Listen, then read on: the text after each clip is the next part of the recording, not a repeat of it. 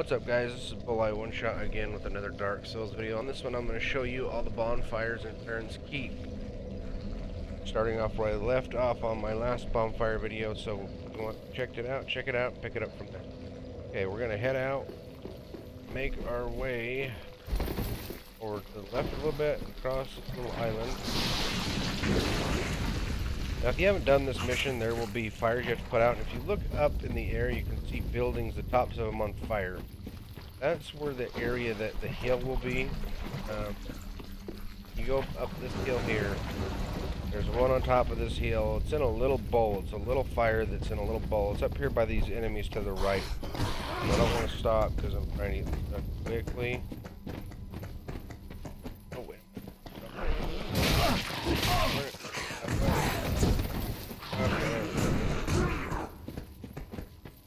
Make your way down the back side of this hill.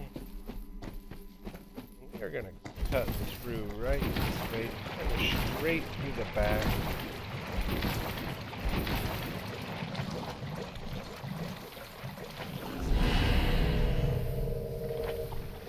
We're ready for some action. Kill this guy. It's kind of hard to run when you're in water that's deep. I'm just going to keep cutting through the swamp in this direction.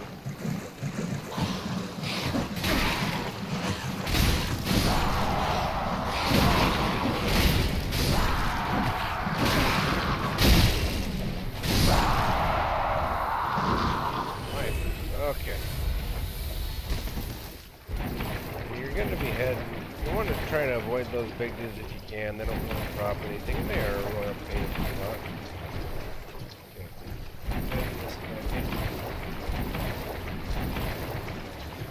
Now we're going to look along that back wall right here.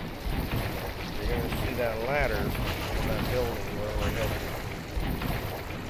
That's where we got to go to get to the next bonfire. The other one's not too far from here. So, kill these guys. Try to run past them and go up the ladder. They just knock it down. Okay. Climb the ladder. Up we go. This is a very long ladder. Up and up and up. Now also, once you get up in here, there'll be an elevator that takes you up top where there is a little mini boss that gives you a boss soul worth 20,000 souls. And you go up across the top, there is some really good loot up there, so check it out. The elevator's right there that takes you up. And then here's your next bonfire right here. And then we come back out. We're going to go right back down to where we came from. Down the ladder. Speed down. Fly. Okay, then you want to go right when you come out. You go to the right. And you're heading this way. And just right around this corner, straight up this ramp right here. Go ahead and head up the ramp. Long, long ramp. Okay, there we are. And inside this building is the third bonfire. Now, once you have that one, turn around. Now, if you've put out all three fires, this door will be open down here. Each fire you put out lights one right here. And then you come through this door, make your way around.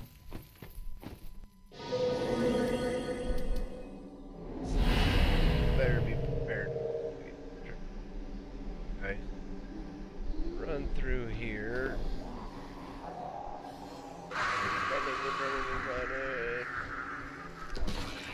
Keep running. These guys right here are super OP and hard to kill.